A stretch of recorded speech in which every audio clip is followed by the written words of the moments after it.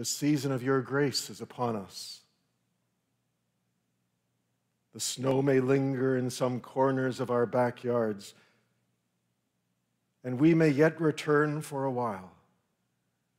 The snow may yet return, but so shall we. For you, Lord, are waiting. You, Lord, are present. And so now we wait, Lord, upon your word for us. We worship you in wonder and with awe, and with generations past and generations yet unborn. We continue in the words your Son taught us together to say, Our Father, who art in heaven, hallowed be thy name. Thy kingdom come. Thy will be done on earth as it is in heaven. Give us this day our daily bread. Forgive us our debts as we forgive our debtors. And lead us not into temptation, but deliver us from evil. For thine is the kingdom, the power, and the glory forever. Amen. Amen.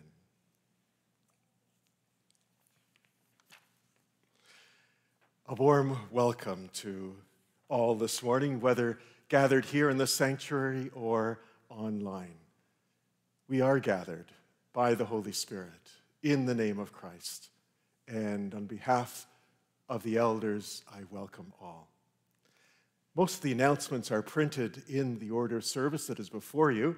And if you're joining us online, the announcements are printed in the bulletin posted on the church website. So you'll be able to see them there. And in fact, they're more convenient on the website because all the hyperlinks are active and you can just go immediately to the pages identified. Tuesday evening, we continue a study of the gospel themes as highlighted in Victor Hugo's novel, Les Miserables. Wednesday evening, we continue a series of studies with Professor Bill Morrow on some of the difficult texts of the Old Testament. And this Wednesday, Jacob. Does God reward tricksters? How could God include Jacob as a chosen one? Not in the bulletin, because the minister forgot. This Thursday morning, we have our monthly morning Bible study by Zoom. We're continuing to read through the Sermon on the Mount together. We're beginning chapter 7, and the words that begin that chapter, do not judge so that ye not be judged.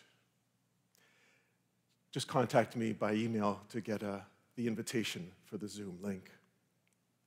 And you'll also note there are two invitations from the National Church. One is to gather with our current moderator, the Reverend Amanda Curry, on the Sunday after Easter, April the 11th, for an hour with Presbyterians from across Canada, embarking upon a journey together for the season of Easter.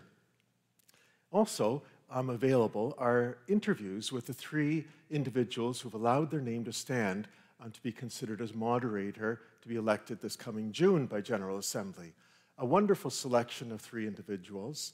One who is a member of the First Nations based in Regina, one who came to Canada from Jamaica and is a minister in Toronto, and another who is a pastor and professor at Tyndale University. Wonderful interviews, very interesting. These are the announcements. We continue now with a time with the children.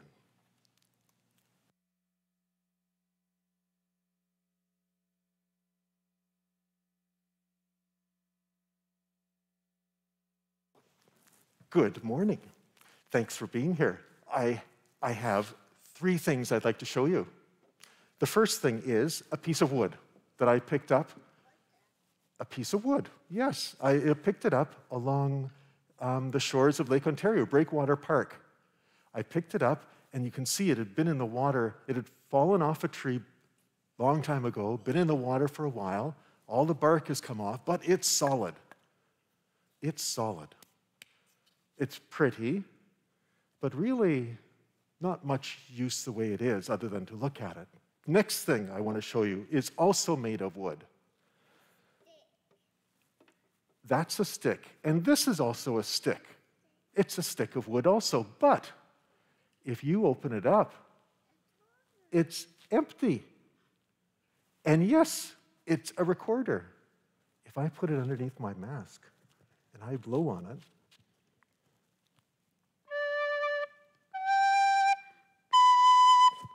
it makes noise. Now that's a stick, and this is a stick. What's the difference? This one has been emptied in the middle, and wind can go through it. Okay, 2 sticks, and a third. Another piece of wood, and it also has been shaped, and it also is hollow in the center. And you know what it is? What is it? A pepper shaker. Exactly. At the dinner table, you turn the top, and pepper comes out and makes your meal taste, or my meal at least, taste even better. So, piece of wood that's been emptied out in the middle and helps my meals taste better. A piece of wood that's been emptied out and makes my life filled with beauty, with music. And a piece of wood that's just a piece of wood. You know, one thing in life, sometimes when we feel empty inside, God's able to fill us, to blow Holy Spirit through us, to make the lives of others beautiful, like music, or to put something in us that comes out of us, like pepper on a meal, that makes other lives more tasty, more exciting, more interesting. When we feel empty, God can fill us with something good for others. And that's why we're here. We don't want to be just a stick. We want to be beautiful, and we want to make life interesting for other people. So we empty ourselves Sunday morning to let God fill us. It's wonderful to be here together. Okay.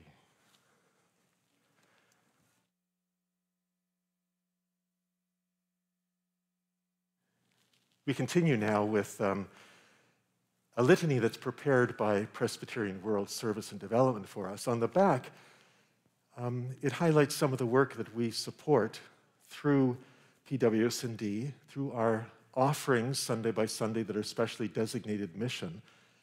In this case, helping women in Ghana who have been accused of witchcraft in their villages and therefore shunned and banned and left without support.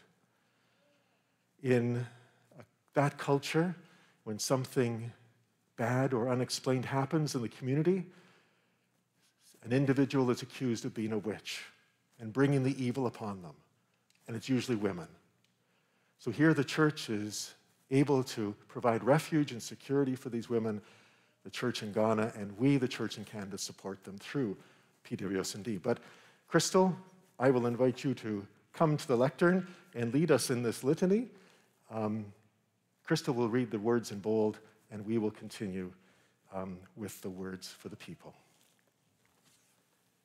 The journey to Jerusalem is long, but this is a wilderness journey, and we are not always comfortable, but we trust and we persevere. We are pilgrims on a journey. We are travelers on the road.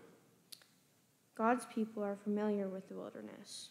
After Egypt, they wandered in hunger and in thirst, confused and tired, waiting for the promised land. Our destination is different. We aim for Jerusalem, where it all ends, and where there will be new beginnings. We are pilgrims on a journey. We are travelers on the road. Let us pray. God of all the wilderness, give us strength when we wander, when we stray and grieve, hunger and thirst. You have promised to make waters spring up in the desert. Quench our thirst. Feed us with manna. Strengthen us when we are tired or lack trust. In the name of Jesus, we pray. Amen. Amen.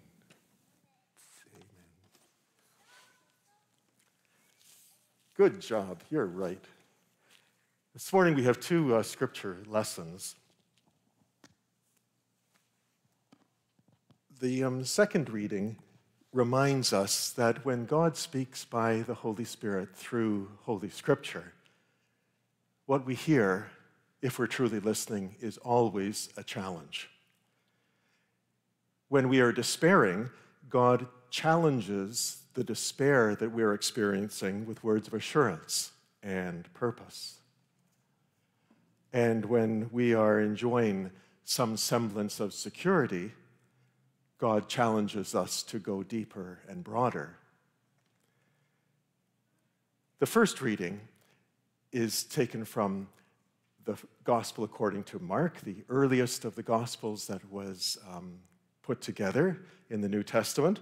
And in this part of our journey through the Gospel of Mark, we're looking at some of the paragraphs highlighting sayings of Jesus or particular words. So you remember in the day of Transfiguration, it is good for us to be here.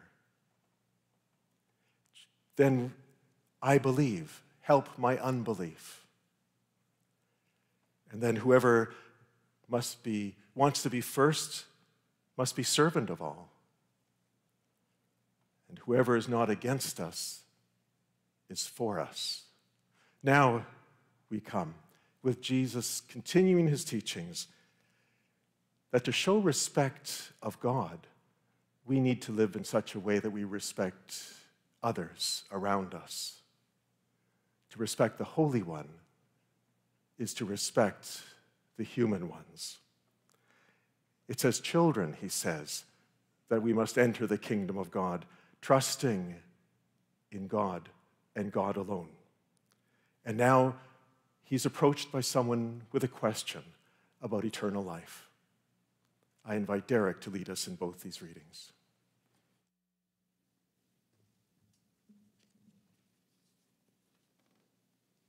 Let us pray. Our Father, your word instructs, guides, and encourages us. We thank you in the name of our Lord Christ Jesus. Our first reading is taken from Mark chapter 10, starting at verse 17. As he was setting out on a journey, a man ran up and knelt before him and asked him, "Good teacher, what must I do to inherit eternal life?" Jesus said to him, "Why do you call me good? No one is good but God alone. You know the commandments. You shall not murder. You shall not commit adultery. You shall not steal. You shall not bear false witness. You shall not defraud. Honor your father and mother." He said to him, "Teacher, I have kept all these since my youth." Jesus, looking at him, loved him and said, "You lack one thing. Go sell what you own and give the money to the poor, and you will have treasure in heaven. Then come, follow me." When he heard this, he was shocked and went away grieving, for he had many possessions. Our second reading is from Hebrews chapter 4, verse 12 to 16. Indeed, the word of God is living and active, sharper than any two-edged sword, piercing until it divides soul from spirit, joints from marrow. It is able to judge the thoughts and intentions of the heart. And before him no creature is hidden, but all are naked and laid bare to the eyes of the one to whom we must render an account. Since then we have a great high priest who has passed through the heavens, Jesus, the Son of God. Let us hold fast to our confession, for we do not have a high priest who is unable to sympathize with our weaknesses, but we have one who in every respect has been tested as we are, yet without sin. Let us therefore approach the throne of grace with boldness, so that we may receive mercy and find grace to help in time of need. And we know that God will add his blessing to the reading of this, his word. Amen.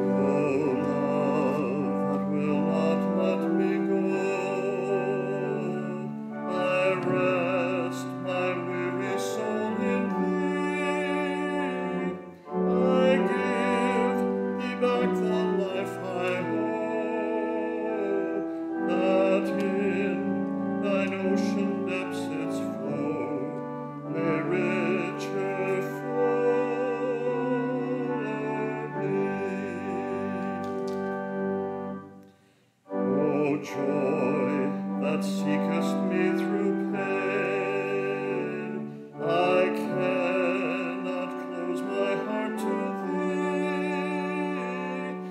I trace the rainbow through the rain, and feel the promise is not vain, that morn shall tearless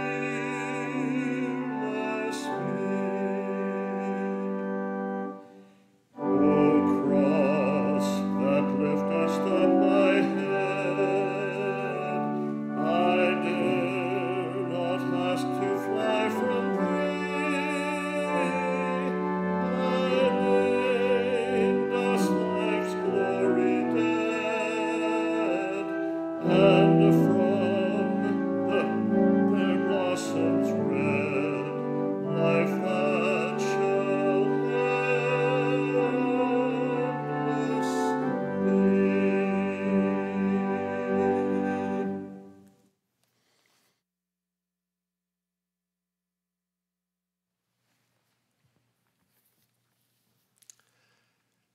Let us pray. Lord God, may the words of my mouth and the meditations of our hearts be found now acceptable in your sight. You who are our rock and our Redeemer. Amen.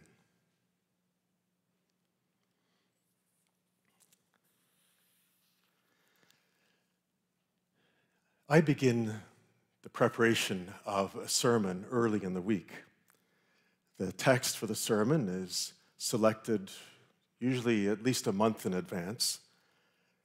We're currently in the center, actually coming near the end of a series in the Gospel according to Mark, the sayings of our Lord. But on Monday, I send suggestions to John as director of music for hymns that I think might fit the theme for the coming Sunday. On Tuesday, I send most of the content for the bulletin to Lori Kim in the office for preparation. That then is finalized and printed on Thursday morning. But all through the week, and particularly, increasingly towards the end of the week, these scripture passages are on my mind and heart as I work towards a sermon. I read commentaries that others have written through the ages on the passage. I continue with the novel that I'm reading and the news feeds that I receive. There are also meetings, conversations around a table of business, sometimes discussion groups, Bible studies, and conversations with individuals, with you.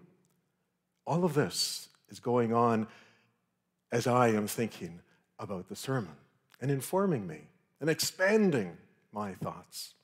Well, this morning we come to a passage that I have been contemplating all week. It begins with the words, as he was setting out on a journey. The he, of course, is Jesus, and we know exactly what journey this is. It's a journey to Jerusalem. It's a journey to the cross. We know that because he's already told that to his followers at the time.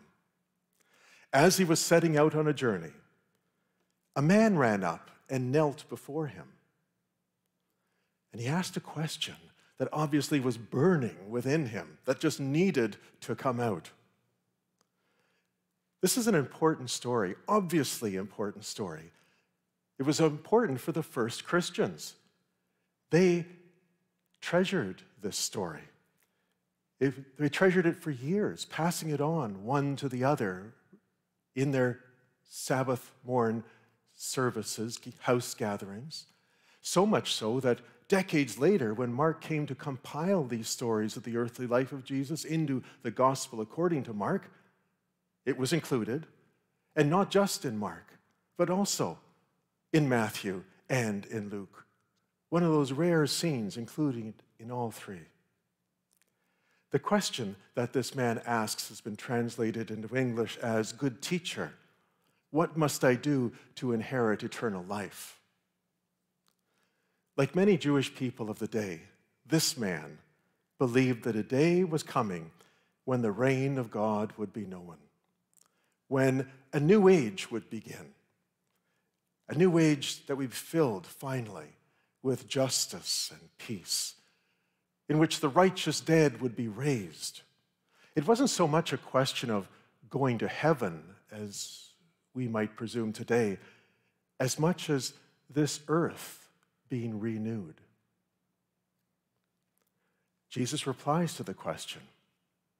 He heeds the man and his burning question, and he responds, "You know the commandments."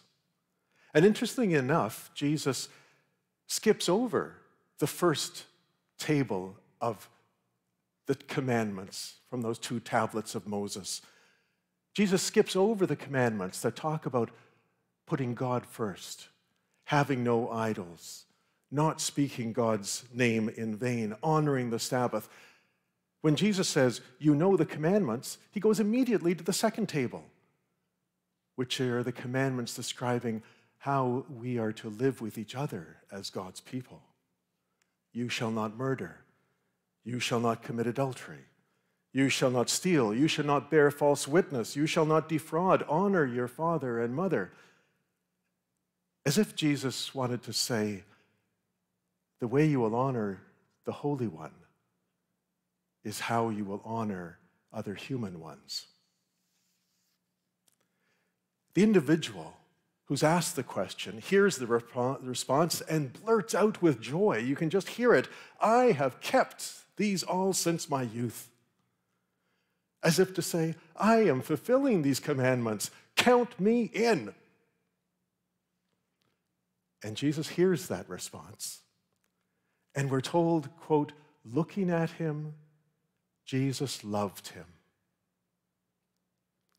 This is the first and only time in the gospel, according to Mark, that we're told of Jesus loving an individual. Jesus was obviously moved by the sincerity and commitment of this man. So much did Jesus love this man that Jesus continued. He continued by clarifying what was involved, how the love of God and the love of neighbor were entwined. Jesus continued and said, "You lack one thing." In the Globe and Mail recently, there were paragraphs by 9 individual Canadians who had been asked to look back over the past 12 months of COVID-19 and share how they thought the pandemic was going to change their lives. Each was confined to just a short paragraph. It was wonderful. Bonnie Henry, BC Officer of Health. Over the past year, we have seen that every act of kindness, whether large or small, has made an outsized difference in people's lives. And while we can't always know precisely what another person is dealing with, we can always choose to respond with compassion. In essence, acknowledging another's suffering.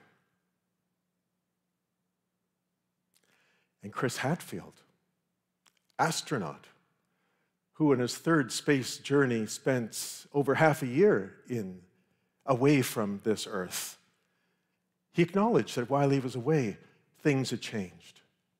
Babies were born, close friends had died, new technologies were being adopted. And then he said, "But I changed too."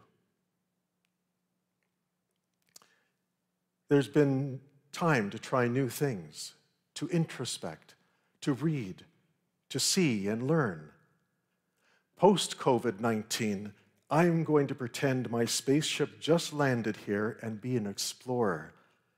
I want to see all the familiar places and faces through new eyes.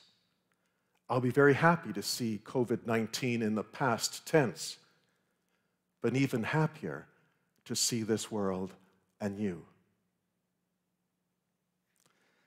What is it that we will see that we missed before, or that we realize now we took for granted? What will we appreciate anew? The expressions of faces without masks, the hug of a family member, or the casual, intimate company of a friend, the ability to work together around a table in the office or invite others to share a meal at home. Well, Jesus responds to this individual's request for help and reveals what this man does not understand about himself for himself. Jesus says, "You lack one thing. Go, sell what you own, and give the money to the poor, and you will have treasure in heaven. Then come and follow me." Ever since these words have been spoken, we have struggled with them. Of that individual, we're told he was shocked, as was everybody who heard these words of Jesus. We're told in the passage that comes right after that the disciples were perplexed and greatly astounded. And he had a right to be shocked, and they had a right to be perplexed and astounded, because it made absolutely no sense relative to what had come prior. You remember how Moses, about to lay himself down and the people to cross over the Jordan into the promised land, his last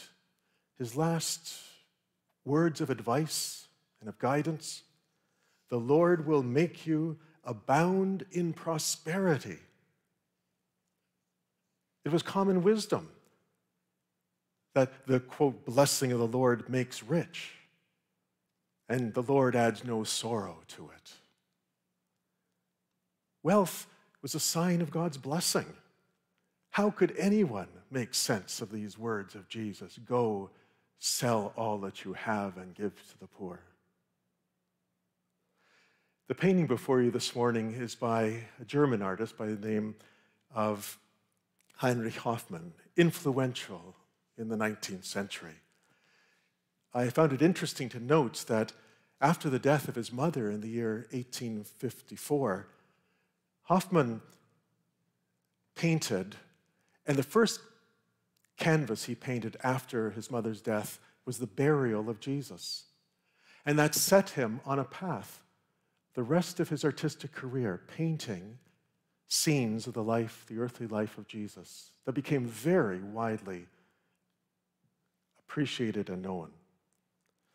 Well, in this scene, Jesus has just spoken these words, "You lack one thing." And the individual is just beginning to process these words. You can see his robes are clearly of wealth, with even an embellished hat to augment his social stature. And his arm is akimbo, in a posture of casual self-importance. He's just beginning to enter into a realization of how challenging are these words that he's now hearing in response to his question. And, as we heard Derek read, it's a challenge that in the end, after this image of this canvas, he declines. The risk he obviously feels may not be worth it. He's not up to it. We're told he went away grieving, for he had many possessions. Ever since Jesus spoke these words, we have struggled with them. We've tried to make sense of them, and various broad streams of interpretation have emerged. There is the literal reading, which is, I believe, what the first Christians heard and lived by, that the risen Lord would return, and we are to be ready. We are to make ready our lives now for his imminent return, and that means clearing a space, clearing all secondary priorities that could so easily become first priorities, other than Jesus the Christ. It's something that we see recorded in the Acts of the Apostles, just after the descent of the Holy Spirit, we are told that all who believed were together and had all things in common. They would sell their possessions and goods and distribute the proceeds to all as any had need. There is this literal interpretation of Jesus' words. There's also a restrictive reading, that these words, they were meant for that man, and they are meant for individuals, but not all. It's not a mandate, a commandment for all followers of Jesus. This is, of course, the basis of individuals who feel called into a vocation. The religious orders of the Roman Catholic Church to this day, a vow of poverty, a vow to give up everything to serve Christ and his poor. There is a literal, there is a restrictive, but there's also a symbolic interpretation. This is a calling that applies to all Christians, but not literally. Jesus commanded this man to give up all that he owned because for this man, his possessions had possessed him. For other Christians, other things, other routines, other people may possess them, and they need to give those up. So in other words, this is a symbolic commandment, and it may be different for each of us.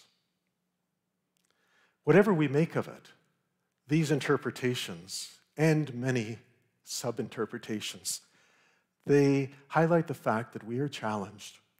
We're challenged to consider our relationship with God and how it relates to our relationship with money, especially today when money has such a high influence and priority in our culture.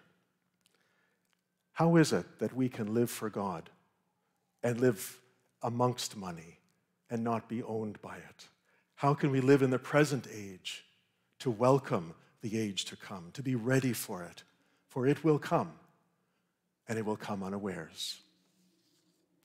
At Christmas, my brother gave me a gift certificate to Novel Idea Bookshop on Princess Street, and just over a week ago, I walked in and picked up a couple of novels, spontaneously reading just the inside flap. Well, I just finished Midnight Library by Matt Haig. When I got home and opened it up, I wondered about my choice. The first sentence begins, 19 years before she decided to die. And I thought, oh my, this doesn't sound like much of a balance, the balance that I need in these hard days. 19 years before she decided to die. It's the story of a young woman whose depression had just become too much. And we experience her emotions as she relates them in these 19 days. She's filled with regret by many of the decisions that she had made and feels no hope for the future. She swallows a fistful of sleeping pills on that 19th day. And she enters into a peculiar, particular existence that appears to be something like the school library that she had known when she was younger. It was a safe place and a place filled with wonder. And each book in this library is actually a variation on what her life could have been if she had made different decisions along the way over those 30-some years. She has the opportunity to take a book off the shelf, enter into that life and explore it. And then another book and life. And then another book and life. And she learns eventually that some of the decisions of which she most despaired, most regretted, in fact, were good decisions in the long term. For example, she had lived with such regret that she did not marry Dan. But he, in fact, turned out to be an obnoxious and controlling partner. And she comes to regret other decisions that she could have made and didn't. In the end, she realizes during this time in the library that life is filled with life. And she wants to be alive. And she's given the opportunity to return and to be roused sufficiently from her medically and drug-induced slumber to call for help and indeed begin again.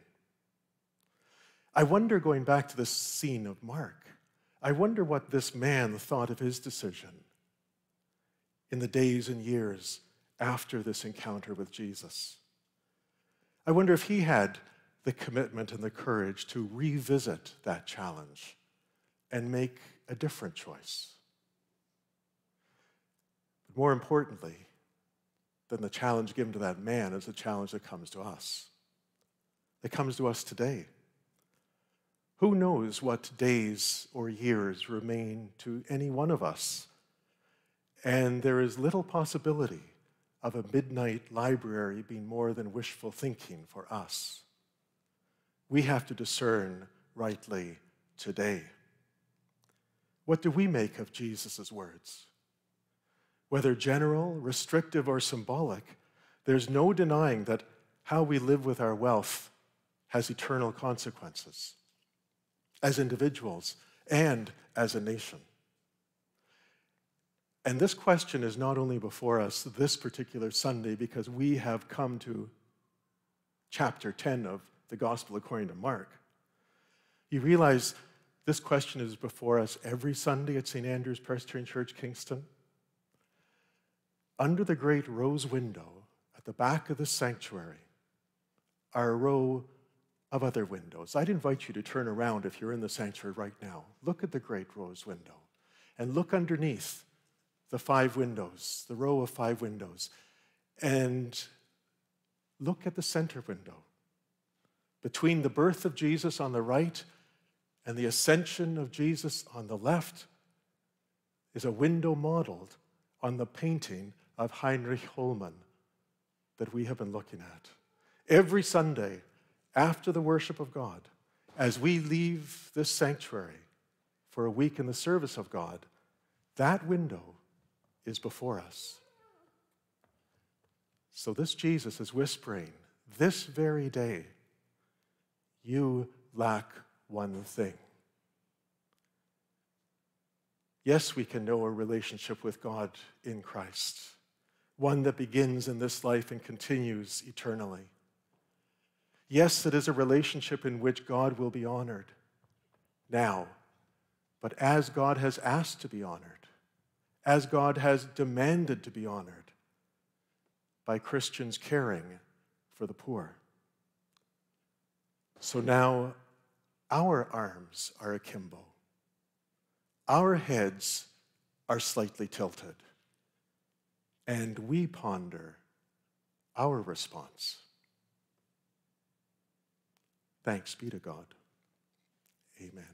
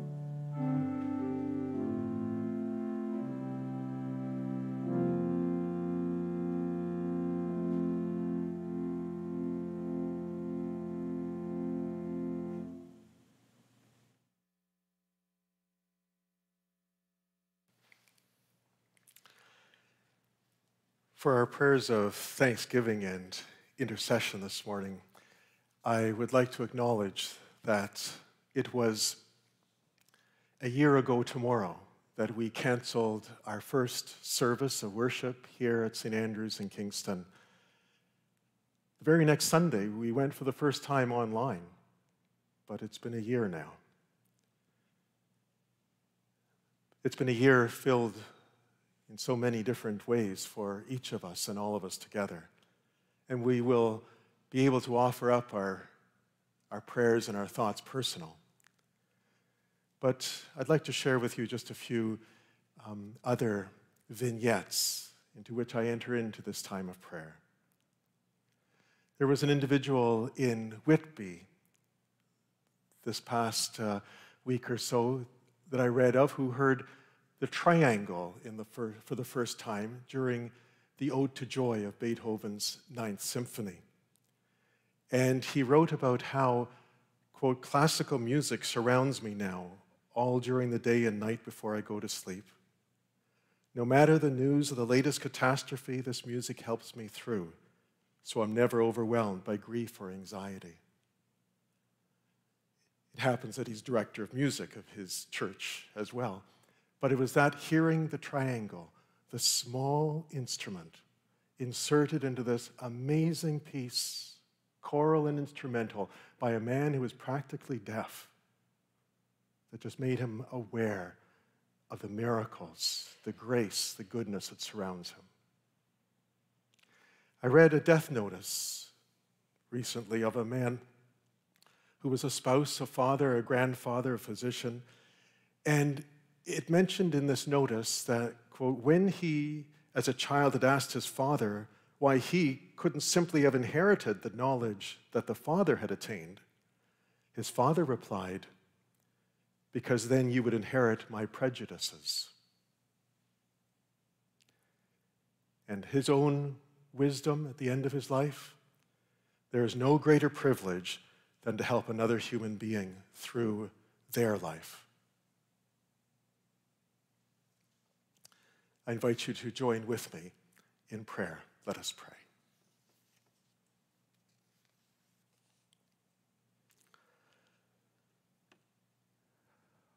Holy One, it has been a year.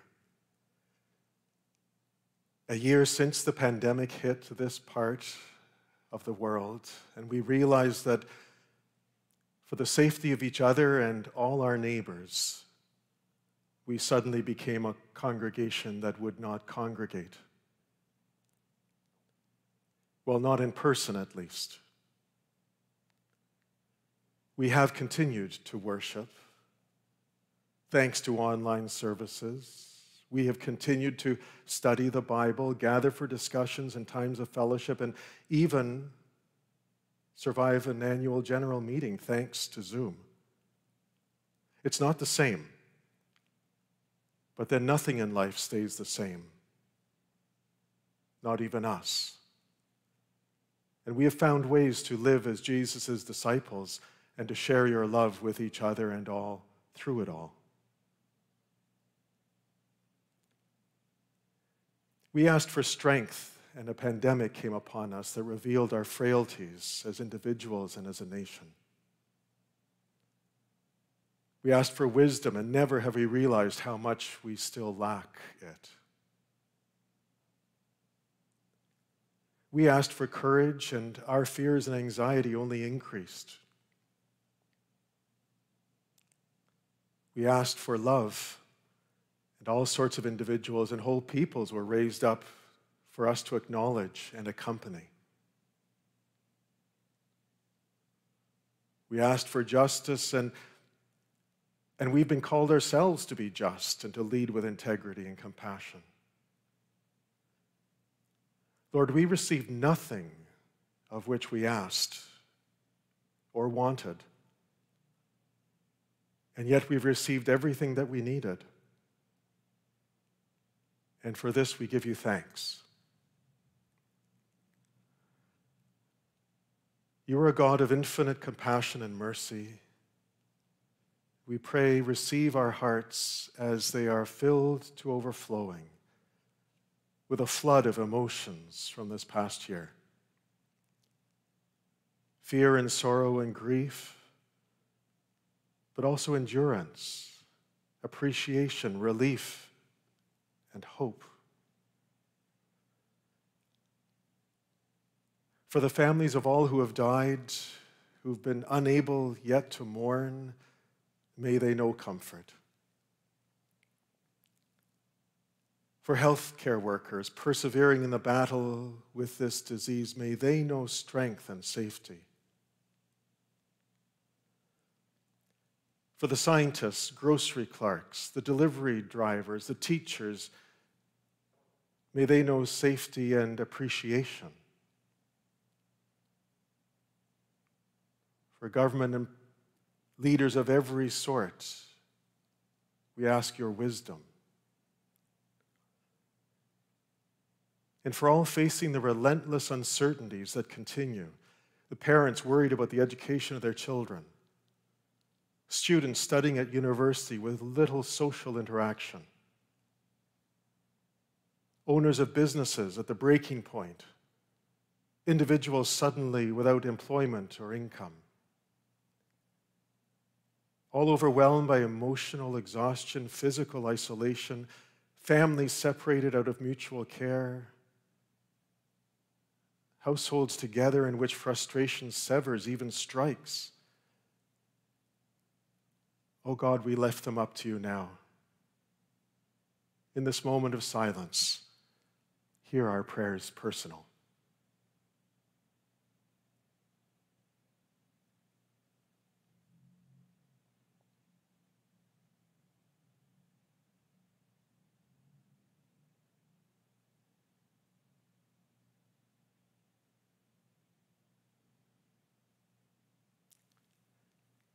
Oh God, as we lift them up to you, we lift also ourselves.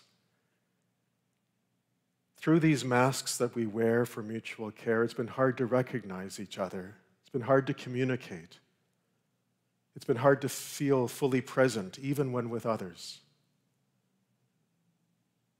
But through my mask, you see when I smile or scowl. Through my mask, you hear when I whisper a brief prayer or mutter a muffled curse. We may not see or hear or know, but you do. So now when we look forward to the day when these masks can fall from our faces, will our eyes and ears be stronger, able to see and hear the smiles and frowns, the cries and whispers of those who fill our lives? Who will make our lives worth living? Who are waiting for our company and care in the name of Christ? God, you are with us all the time. All the time, you are with us. Yes, today we remember. We remember how things used to be. We remember how many things have gone past us this year. The things we've missed, the people we've lost. Today we remember, but we also hope. We hope for healing. We hope for vaccines. We hope for wisdom and new beginnings and new directions. And today, Lord, we would share. We would share our trust in you. We would share our joys and sorrows with each other. We would share our visions for the future, for the whole world. God, you are with us all the time. All the time, you are with us. You are with us as we remember and hope and share. I pray this and much more in the name of Jesus. Amen.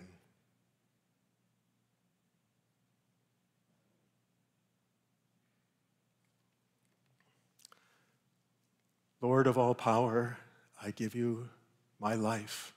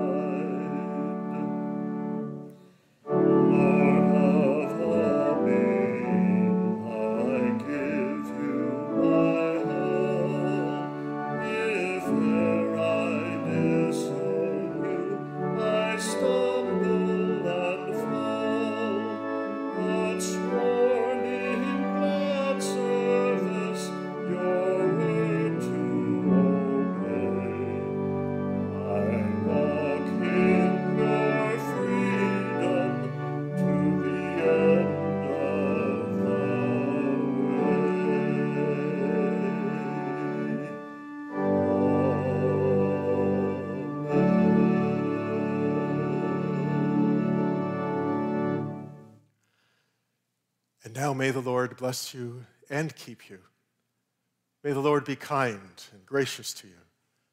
May the Lord lift up his countenance upon you and grant you peace. Amen.